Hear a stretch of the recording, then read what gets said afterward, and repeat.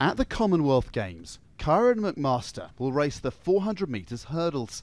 But in the lead up to the Games, he and other Caribbean athletes have faced other hurdles away from the sports track.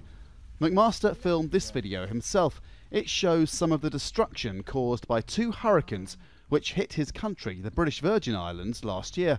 Among those killed was McMaster's coach.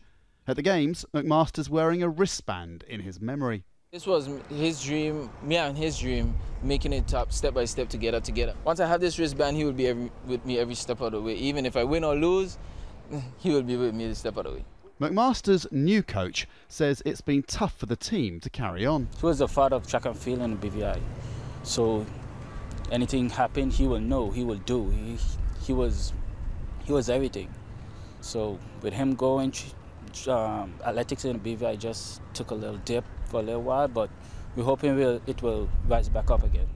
Hurricanes Irma and Maria hit most of the Caribbean countries which have athletes competing at the Commonwealth Games. Across the islands, sports facilities were badly damaged. Kyron McMaster is one of many who, since the hurricanes, has had to move to the United States to train. The stadium lights came down, buildings were gone, gyms were gone. The athletes that train out there right now, sometimes they train in a muddy area because if it rains, then the whole track's flooded with mud. McMaster says winning a medal is not his priority at the Commonwealth Games. He simply wants to make his traumatised country proud.